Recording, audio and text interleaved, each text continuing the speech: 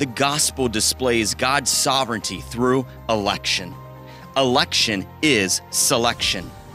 God is the master potter, creating vessels for his own good purposes. This is especially good news for Gentiles. Gentiles, who were not God's people, are now called his people. Those who are not loved have received a special saving love. All of this is possible because the gospel is centered on Christ. Christ who graciously grafts Gentiles into his tree. For the Jews, there is coming a day when many will be grafted back into the tree and be saved. And that's why the gospel is good news. Church, have you ever felt very burdened for the salvation of somebody else? Maybe for a family member or a friend or a coworker or a neighbor, just someone who you just like, it just weighed heavy on your heart, the fact that they were not saved. Have you ever gotten to the point to where maybe you've thought, man, God, I would just trade my salvation for their salvation? Well, if you're anywhere along those lines, you're in the company of the Apostle Paul. And that's where we find ourselves today in Romans chapter 9. If you recall, the book of Romans has been moving through major sections which all mirror and call back to the first 5 books of the Bible, the Torah. We've learned about sin, salvation, sanctification, being set apart, and now we get into the 4th major section on God's sovereignty. And how God's sovereignty is going to be displayed here in these next 3 chapters. And it kind of goes back and harkens back to the book of Numbers. And you might be thinking, well, how did Numbers line up here with Romans chapters 9 through 11? Well, in the book of Numbers, in chapter 14, the spies have gone out. Joshua, Caleb, and the rest of the spies go into the promised land, and they come back with a report of the large grapes that are there. They've brought grapes back, but they also report the giants in the land. And so the people of Israel, they're afraid, and they rebel, they grumble, they complain, they tell Moses, why didn't we just die in Egypt? So Moses intercedes for the people before God. And this is where God decides that those who over the age of 20 who have grumbled will not enter into the promised land. Only Caleb. Now, Joshua and Caleb, they're going to lead the people in eventually, but the people, they hear this news from Moses that they're not going to enter the promised land. And they decide, okay, well, we're going to go into battle. And they're warned that God is not with them, and they go anyway, and many are slaughtered. Israel, the one selected and rescued, rebel against God, not believing God at his word. But did that mean that God was not sovereign over Israel? Did that mean that God was not sovereign over everything? And you see, that's going to be mirrored here in Romans 9, 10, and 11 when we talk about the rebellion of Israel rejecting Jesus as Savior. And as we dive into these 3 chapters, we're going to spend 6 weeks looking at these 3 chapters. This is the most hotly debated portion of the book of Romans. Some people come to Romans chapter 9 dealing with God's sovereignty, dealing with election and predestination, and they just shy away from it because they think, I can't understand these things. Well, the Bible does explain these things to a point. And my goal is for all of us here at this church to be painted into a corner to where we are forced to face the reality of God's sovereignty and to work it out to see where we draw our conclusions. And so for my guiding principles as we walk through these 3 chapters, I'm using the Bible to explain the Bible. In fact, Paul's going to do that where he's going to quote so many passages from the Old Testament throughout these next 3 chapters. He will quote the Old Testament over and over again to explain himself. But also, we're going to line up with church history. Where did most believers over the church history timeline fall with Romans 9, 10, and 11. We want to seek to be faithful to God's word and to follow in the footsteps of those who have faithfully explained God's word. And so as we read this portion of Scripture, you're going to have some questions. And Paul anticipates those questions, and he answers those questions.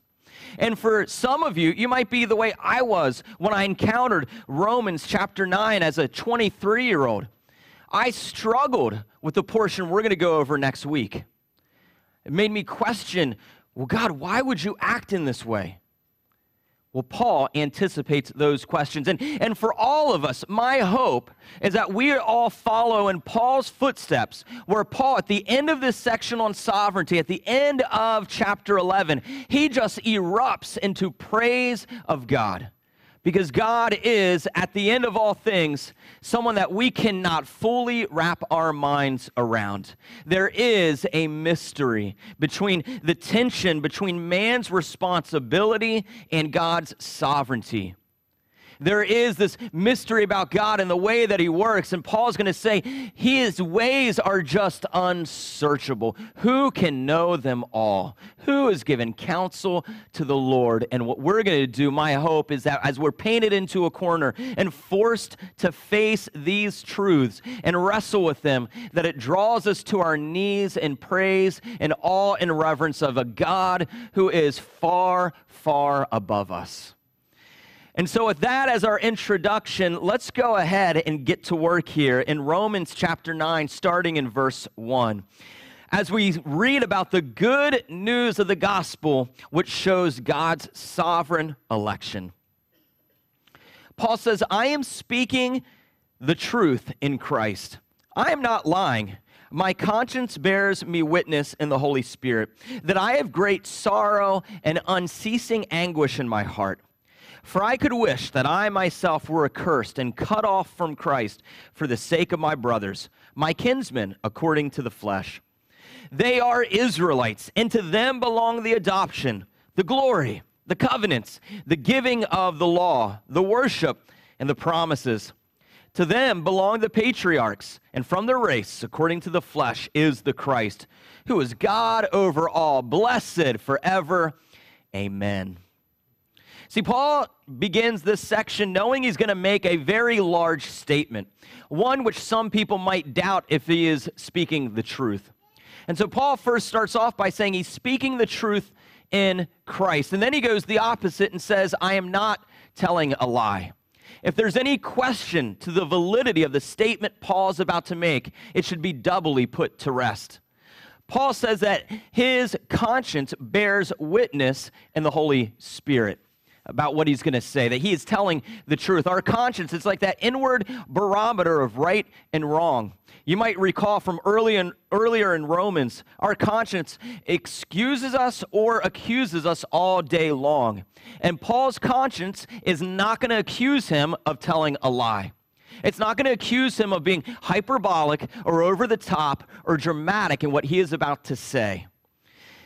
And that truth is related to his great sorrow and unceasing anguish in his heart. You see, the truth that Paul is speaking of is his heart being heavy with distress over the fallen state of his Jewish kinsmen. At all times, he has this anguish, this heaviness in his heart over the fact that many Jews have rejected Jesus Christ as Savior. And this is the burden that we should all have for those who are lost. For your family members, your friends, your neighbors, your coworkers, your heart should weigh in your chest like an 80-pound bag of cement, that you are just devastated by the fact that they have rejected Jesus Christ. And this should weigh you down, not in a way that debilitates you, but in a way that motivates you to spring into action. You see, Paul's heart for his Jewish kinsmen caused him to make a beeline for the synagogue on his missionary journeys. If you remember, Paul's title is the apostle to the Gentiles. His ministry focus was to proclaim the good news to those who were not Jewish. That's those, many of us in this room would have been Paul's mission field. But when boots hit the ground, the first place he went was that synagogue. You see, he loved his Jewish brothers and sisters. They were his kinsmen. They were his family. And so he went after them by preaching the gospel to them. You see, your family, it might be a little tricky when it comes to sharing the gospel with your own family. But we see no hesitation in Paul. He went straight to the synagogue, even when it meant risking his life for the sake of reaching out to his Jewish kinsmen. Your family, your friends, your neighbors, they might revile you, they might reject you, they might just totally be turned against you. But you need to boldly tell them about Jesus Christ. Their response should not deter us from sharing the greatest news the world has ever heard. It did not slow Paul down at all. He continued on going. Even after he was stoned and they left him for dead, the believers prayed, he stood up and he walked right back into the city. And he says here, in verse 3, "For I could wish that I myself were accursed and cut off from Christ for the sake of my brothers, my kinsmen, according to the flesh." See, this is the statement that Paul was saying that it's true. He's not lying. If it were possible, Paul would trade his salvation for the salvation of all the Jews. Now, we know that it's not possible. Paul's just written in chapter 8 that he was foreknown. We've been foreknown, predestined, called, justified, glorified. He's saved. He can't lose his salvation. He can't trade his salvation. But what Paul is saying is that if it were possible, this is what he would want to do. He would want to trade his own eternal destiny for that of his kinsmen. You see, Paul would become accursed for their sake. To be accursed is to be cut off from Christ. It's to be declared anathema. It's when you're condemned for hell and set outside of God's family forever. Those who are accursed are banned and cut off from God's family for all of eternity. And Paul is saying he would choose that if it meant the salvation of his brothers and sisters who are Jewish according to the flesh. And that begs a little question for you and me today. Would we trade our salvation for that of our family? Would we trade our salvation for that of our neighbors and our coworkers? If you could choose to give up your salvation and all the Gentiles would be saved, would you do it? I've wrestled with that question.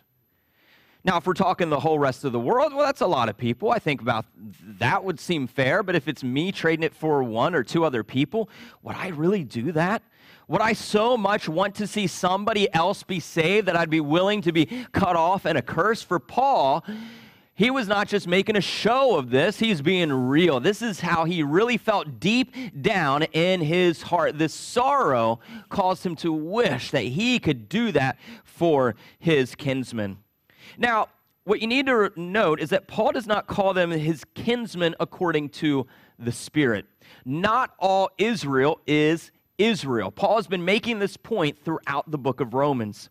Paul had a biological connection to the Jews, but he did not have a spiritual connection to all of them, only to those who had been saved. The Jews were his family, they were his friends, and his heritage. Into verse 4, he says they are Israelites, and to them belong adoption, the glory, the covenants, the giving of the law, the worship, and the promises. So Israelites, they are the descendants and the offspring of Jacob. Jacob was given a new name when he wrestled with the angel of the Lord on the bank of the Jabbok River. If you recall, that angel of the Lord, that was a pre-incarnate Christ, that Jacob is wrestling with the angel, and the angel gives him a new name. No longer will he be known as Jacob, but as Israel.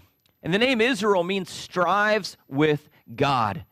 Jacob was one who was striving with God literally, but also the nation of Israel would come to strive with God, constantly wrestling with God because they would allow pagan practices and idolatry into the nation. We've been learning about that in our adult Sunday school. Dig in as we've gone through the book of Isaiah, which over and over again rebukes the people for worshiping the one true God according to the practices of the world, setting up high places the way that the world did, pagans did, to worship false gods, bringing idols into their midst and bowing and worshiping idols, sacrificing children to Molech. They were not to do those things, but they were striving and wrestling with God. But in spite of this, Israel was elected. And he says that they are given adoption.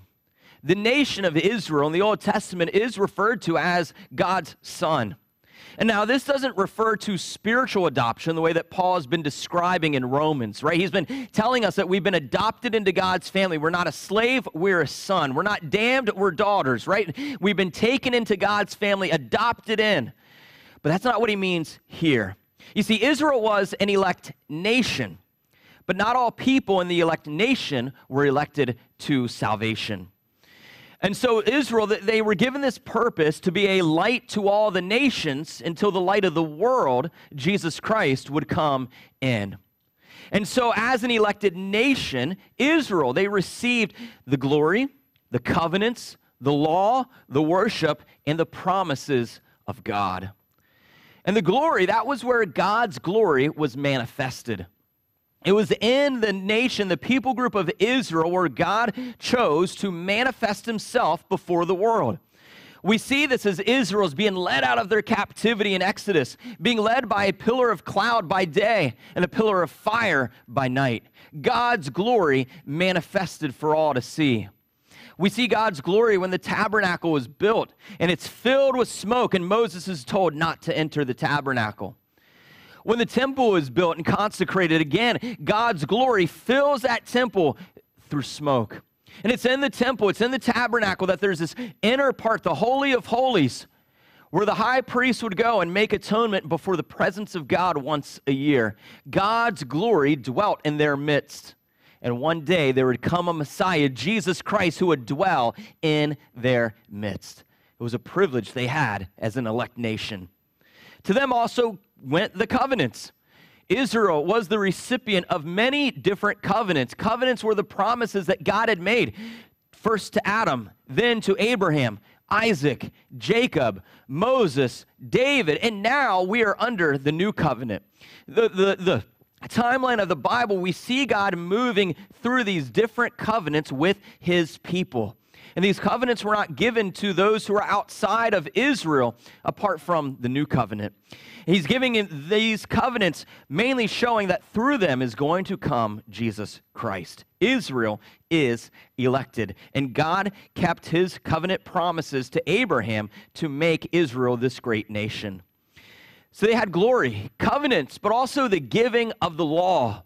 This is the Mosaic law that we've been referencing quite a bit here in Romans. Paul's been talking about how we're set apart from the law now. But to have the law was such a privilege and an honor. It was the word of God spoken. God did not give this word to the Gentiles, but to the Jews.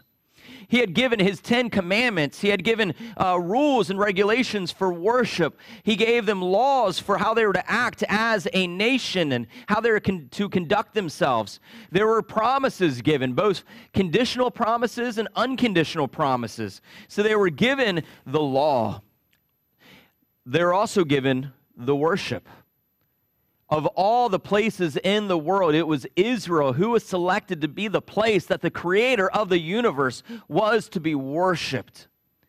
They were to light the candles of the tabernacle's lamp and the temple lamp.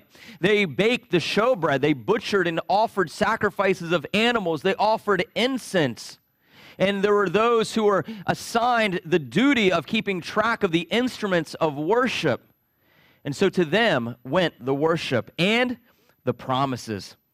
This refers to those promises God had made with Abraham, Isaac, and Jacob, Moses and David, the main promise being that the coming Messiah would come through their lineage. Jesus would come. He would be a greater prophet, a greater priest, a greater king, a judge to rule all the nations, a shepherd who would guard his people with a rod of iron. The Messiah, the Savior, the one who would come and crush the head of the serpent. To them belong the patriarchs, and from their race, according to the flesh, is the Christ, who is God over all, blessed forever. Amen. The patriarchs, that's Abraham, Isaac, and Jacob. These three men set as the head of the Israeli nation. It was these men whom God selected to bring forth his nation and ultimately to bring forth the promised Messiah. And now notice how this verse speaks both of Jesus' humanity and his divinity. Jesus was Jewish according to the flesh. That was his lineage. That was his heritage. But also, Jesus is the holy child of Israel. He's the divine Messiah, the Christ who came to be the Savior of the world, the King of kings who conquered Satan, sin, and death. Jesus was given a new name, the name above all names, and he now sits at the right hand of the throne of God. What a privilege and honor it is to be a part of a people group, to have the Messiah come forth, who is blessed forever. Amen. And Paul says, but it is not as though the word of God has failed. Some people might think God's word has failed because of the way that Israel rejected Christ. He says, but not all who are descended from Israel belong to Israel, and not all are children of Abraham because they are his offspring. But through Isaac shall your offspring be named. This means that it is not the children of the flesh who are children of God, but the children of the promise who are counted as offspring.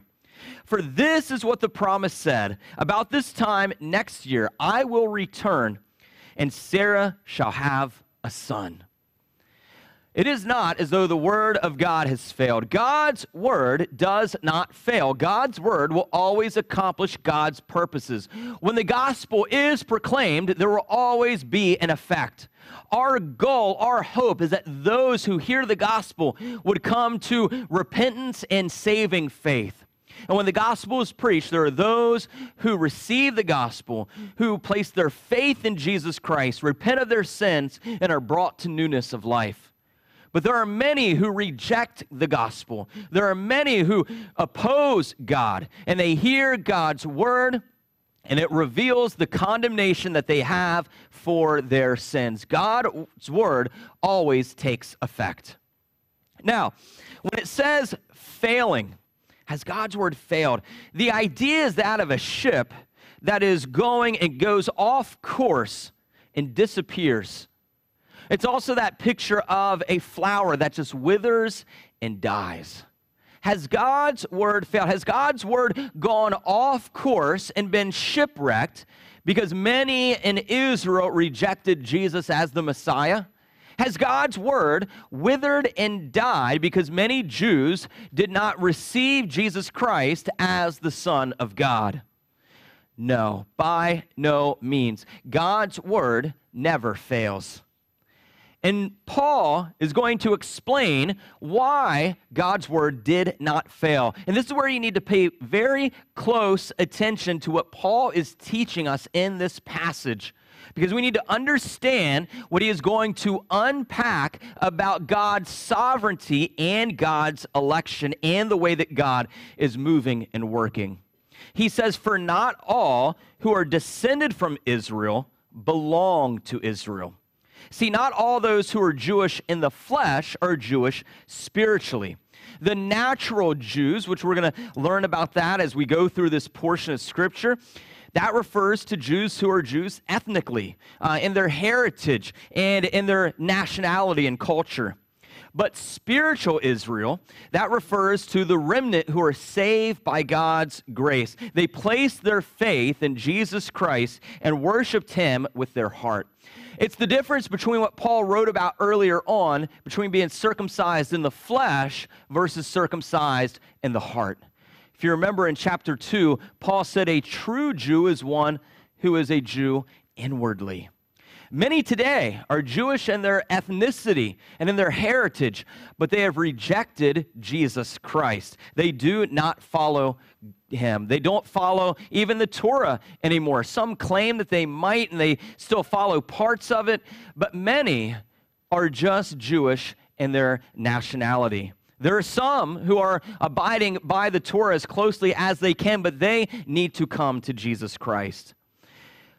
Verse 7 says, and not all are children of Abraham because they are his offspring, but through Isaac shall your offspring be named.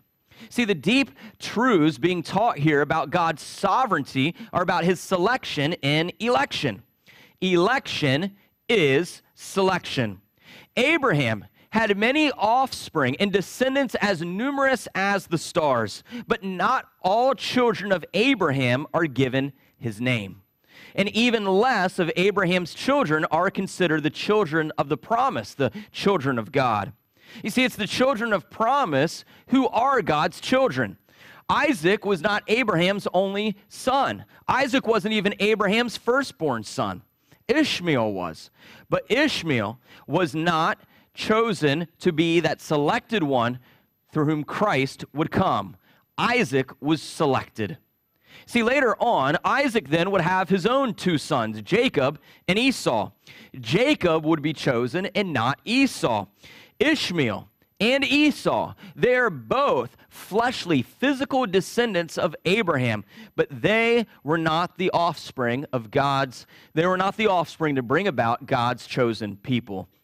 They were the offspring of Abraham, the chosen one, but it was not God's choice to elect them as part of the nation of Israel. Paul goes on to explain in verse 8, this means that it is not the children of the flesh who are the children of God, but the children of the promise who are counted as offspring. You see, God's word had not failed because not all natural children are God's children. See, as Paul had pointed out earlier in Romans, not all of Israel are spiritual Israel. A true Jew is a Jew inwardly and spiritually. God had not given his promise to Ishmael, but he gave the promise to Isaac.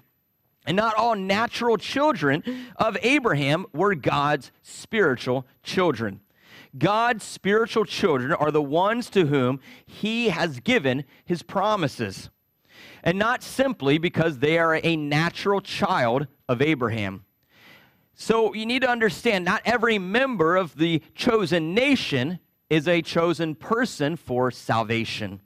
The ones who are chosen for salvation, they are the children of promise. Those are the ones who are counted as the true children of Abraham. Election is selection. Now turn with me to John chapter 8. We're going to get a little bit more insight into what Paul is explaining here. Jesus has this encounter with the Pharisees, and it gives us some great insight into the difference between being a descendant of Abraham and being a child of Abraham, a spiritual child. The men who were here yesterday, we looked at part of this passage. But let's read John 8, verses 31 to 44. Jesus here is having a little dispute between the Pharisees. And it says, so Jesus said to the Jews who had believed in him, if you abide in my word, you are my disciples, and you will know the truth, and the truth will set you free. They answered him, we are offspring of Abraham, and have never been enslaved to anyone. How is it that you say you will become free? Jesus answered them, truly, truly, I say to you, everyone who practices sin is a slave to sin.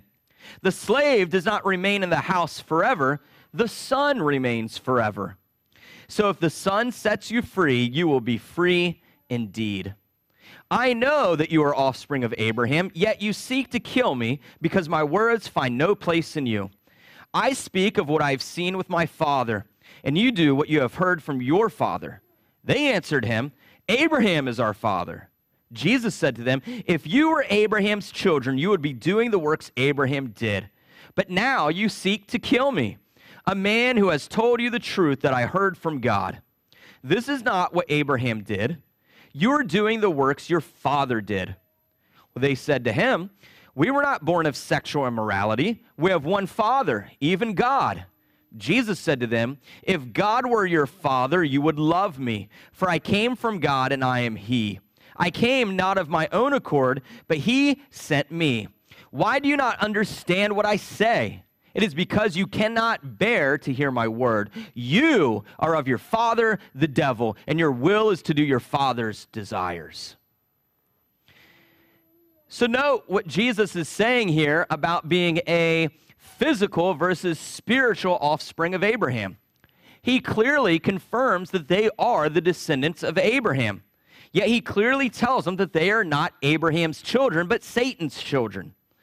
The Pharisees were natural children of Abraham, but they were not spiritual children. They rejected Christ and their hearts were far from the one true God. Verse 9 of Romans 9, for this is what the promise said, about this time next year I will return, and Sarah shall have a son. When God told Abraham that he would be the father of many nations, he was a 75-year-old man married to a barren wife. How in the world was he going to have children and be a great nation? Well, Genesis tells us that Abram believed God, and God counted that faith as righteousness. He believed that God would raise him up into a mighty nation, but he didn't understand the timeline. And he didn't wait on God, but instead moved ahead and waited on himself. He moved ahead to try to make what God promised come about. Have you ever had trouble waiting on the Lord? Have you ever had trouble waiting on God's timetable? Maybe you moved ahead and you realized, man, I should not have done that. I caused more grief than good. I should have waited on the Lord. Well, that's exactly what's going to happen to Abraham. Instead of having a child with his wife, she suggests, well, why don't you have a child with Hagar? And he does, and Ishmael is born. And so Abraham takes Ishmael before the Lord, and he tries to get Ishmael to become the child of promise. But God will not do that. Ishmael was not selected or elected to be that promised child. And by the time that Abraham is 99 years old, the Lord comes to him again, tells him to be circumcised, and tells him in a year you will have that promised child. And 1 year later, Isaac is born. See, it was not through Ishmael, but it was through Isaac. Isaac was the child of God's promise to Abraham. It was going to be through Isaac that Abraham would become that great nation, and that all peoples of the earth would be blessed because of Jesus Christ.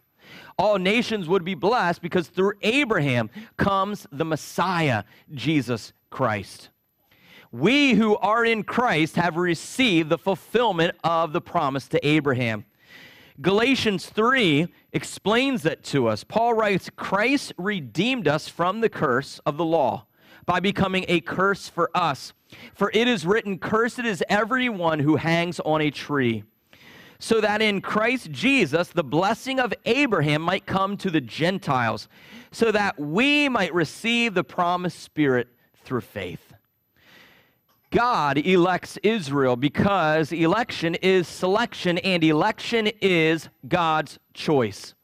Now, some of this might jostle you a little bit. Some of this might be hard to wrap your mind around. But as I said, I'm trying to paint you into a corner where you have to deal with these things. We have to come to an understanding as much as we're humanly able to. And that's why Paul sets aside these chapters. But there is still a mystery that remains. And now you might be starting to have some questions, and Paul's going to get to that. Verse 10. And not only so, but also when Rebekah had conceived children by one man, our forefather Isaac, though they were not yet born and had done nothing either good or bad, in order that God's purpose of election might continue, not because of works, but because of him who calls.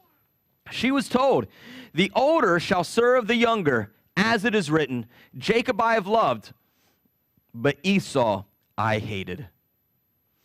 Did you catch that line in there in verse 11? Though they were not yet born and had done nothing either good or bad. You see, God's election of Abraham and Isaac and Jacob depended not on anything that they had done, or it wasn't based on their genetics. Isaac was chosen over Ishmael, but not because Sarah was his mom. It was chosen because that's who God chose. You see, Jacob and Esau, they have the same parents. There's not the same problem that Ishmael and Isaac had. They both had the same mom and the same dad. Yet Jacob is chosen over Esau.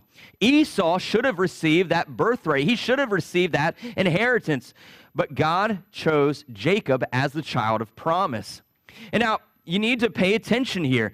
It was before they were born, before they had done anything good or bad. You see, God elected them not because one day Jacob would go on to do something great. They were elected before they had the chance to do anything good, where someone might say they earned or deserved election. And it was given to Jacob over Esau before any of them had done anything wrong that someone might look at and say, well, they deserved not to be elected. It was not based on anything they would do in the future, but based on God's past choice. His election was God's choice. See, God elects people for his own purposes. God elected Abraham, Isaac, and Jacob as vessels to accomplish his purposes. God's purpose in Abraham was to bring about Jesus Christ. That's the main goal. It was in Jesus that all the nations would be blessed, including us. We are blessed because of Jesus Christ. For in Jesus Christ, people from every tribe, tongue, and nation can call on the name of the Lord and be saved. And that's why in Galatians 3 it says, now the promises were made to Abraham and to his offspring. It does not say, and to offsprings, referring to many, but to one, and to your offspring, which is Christ. And so the Bible explains the Bible. Now, Paul has clearly laid out to us that justification is not works.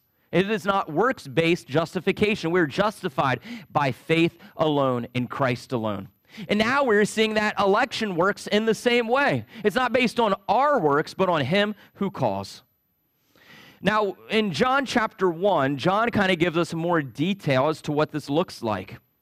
In John 1, verses 12 to 13, he writes, but to all who did receive him, to all who did receive Jesus Christ, who believed in his name, he gave the right to become children of God, who were born not of blood, nor of the will of the flesh, nor of the will of man, but of God. So when you're born again, you're not born of your own blood, your own works. You're born of the blood of Jesus Christ. You're not born of the will of your own flesh or the will of another man. It's not somebody else that's trying to will you to salvation. It is of God. See, it was not Ishmael, but Isaac, whom God had called. It was Esau, not Jacob, God had chosen. God chooses whom he will choose. And Ishmael went on to form the Ishmaelites, and Esau went on to form the Edomites. And both of these nations would clash against the Israelites. But God chose whom he chose. And in verse 12, she was told the older will serve the younger. And the older child would become subject and subservient and inferior to the younger child. This prophecy fulfills itself as Israel goes into the promised land, becomes this great nation, and gets the oracles of God, the temple of God, eventually the Messiah. And there does come a time when, under King David, Israel sets up these garrisons, these fortresses in the land of the Edomites. And the Edomites become the servants in those garrisons. And verse 13 says, as it is written, Jacob I have loved, but Esau I have hated. Now that's pretty strong, and we need to understand this phrase here. And this is where, as Christians in 2024, we need to look at the culture and the context of when the Bible was written. Remember, the Bible is written for you, but the Bible is not written to you. This isn't the book of Hagerstown Christian Church. We're reading the book of Romans. It is written to a congregation, but it is written for our benefit. And this phrase, to love one and hate another, as it refers to children, was what we'd call a Hebrew idiom, or just a figure of speech, right? Like, we have our own figures of speech in our culture. If I was at the skate park, you might say, wow, Adrian was sick today. And now someone reading that in 200 years might think, oh, he must have been throwing up. But really, I was throwing down some good tricks, you know? And so we have these figures of speech, and for them, this was a figure of speech. When a child was given a greater inheritance than another child, it was said that that child was loved and the other was hated. You see, it was the fact that love denoted a strong, positive attachment to one child, and the withholding of affection was counted as hate to another child. Jacob received that special love from God to be chosen as a vessel to bring forth the Messiah. And Esau, he was not given those promises. He was not given those privileges. And by now, you may have had this question in your mind that Paul anticipates in verse 14. What shall we say then? Is there injustice on God's part? By no means. See, the natural question we might ask is, well, if God is electing some people to himself and chooses one person over another, does that make God unjust? Is God doing something wrong by electing and choosing and calling people to himself? Well, did anyone deserve to be called out from all people groups and to be raised up into a great nation? No. Abraham was a sinner like everybody else. For Isaac, was it unjust for him to be chosen over Ishmael? No. Neither one deserved to be selected as God's vessel. It was God's mercy to choose Isaac. And for Jacob and Esau, did Esau miss his chance when he gave his birthright and sold it for a cup of soup to his brother? No. It was part of God's predetermined plan. Before Esau had done anything good or bad, before Jacob had done anything good or bad, Jacob was chosen. That way God's purpose of election might stand. Was it unjust for God to allow a snake like Jacob to become the man in the nation of Israel? Of course not. It was God's mercy that a sinful, fallen human being would be used as a vessel for God's mercy and to glorify God.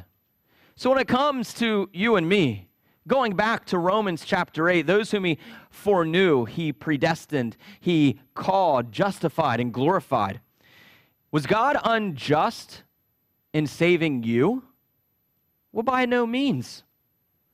You see, if God had chosen to show mercy and forgiveness to only one person on the planet, he would still be gracious and merciful and loving. And if God had decided not to save any of us, he would still be righteous and good. You see, it is God's choice to elect whom he chooses. And for you, this might be starting to raise some more questions that we will get into as Paul answers them in the next couple weeks. But my hope is that all of this will drive you to praise God for the way that he works, because it is different than us. Because God is different than us. He is set apart as holy, as perfect, as pure, as infinite, as everlasting. And for our little piddly minds, who am I to stand up against God with my whole 40 years of experience versus his eternity? My little brain the size of a coconut, to stand up against the Almighty God and question the way that he's doing his things? No, I bow my head in humble mercy. The fact that God would do this for any one of us, for any mankind, to show his mercy and his grace and to reveal himself to us and to take the blinders off any of us so we could see and bask in his glory, just shows how good and amazing he is. So let's pray to him and let's thank God for who he is, but also for how he is, for what he does and how he does it.